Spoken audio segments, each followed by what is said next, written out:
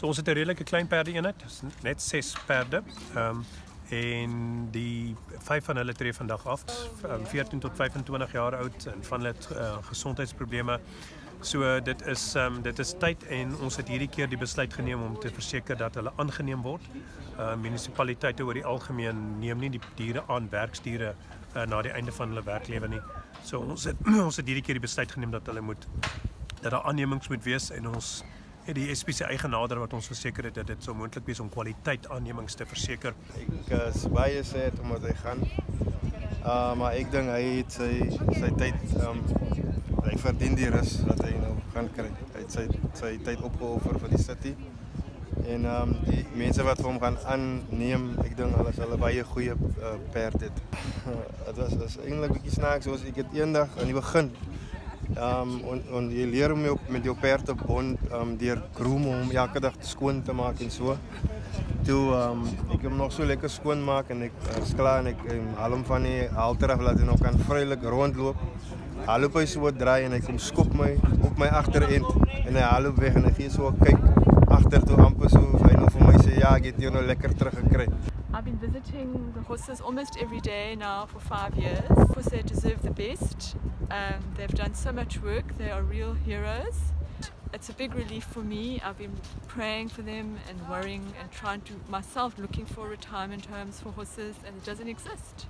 One horse is at least 2,500 Rand a month, and the government won't pay that. So we're so grateful that SPCA is changing. SPCA is now becoming more futuristic and helping animals, not just euthanasia all the time. So I really I'm very happy.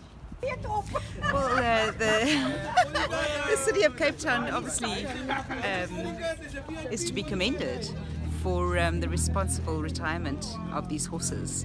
They've obviously been Metro Police horses. They've been working really hard for many years, and the SPCA is looking forward to playing a crucial part in having them rehomed. Yeah, it's really sad. One of the horses that we took away yesterday, Silver, is one of the horses that was born into the city. He's about 24 years old, so he's been his whole life with the city. So from the time that I started working here, Silver was here. Some of the horses was added on.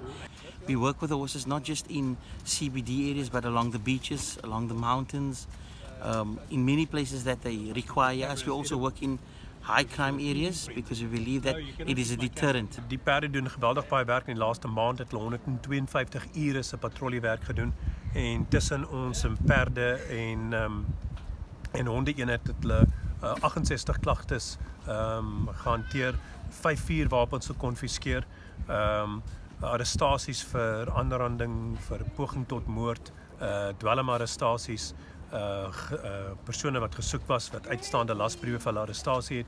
So hulle doen regtig goeie werk en hulle is baie soos deel van die familie. Met die honde neem die persone wat met die honde werk, die offisier wat met die hond werk, neem die hond self aan die einde van die termyn. Daar's 'n noue band en jy kan nie daai hond rehome nie. Daai hond moet gaan na die persoon wat saam met hom gewerk het. Maar dit is nie prakties moontlik met die perde nie. Die amptenare het nie huise of eiendomme waar dit moontlik is om die perde by te hou nie. So die perde moet ons vir aanneming reël en dit is die geval hierson.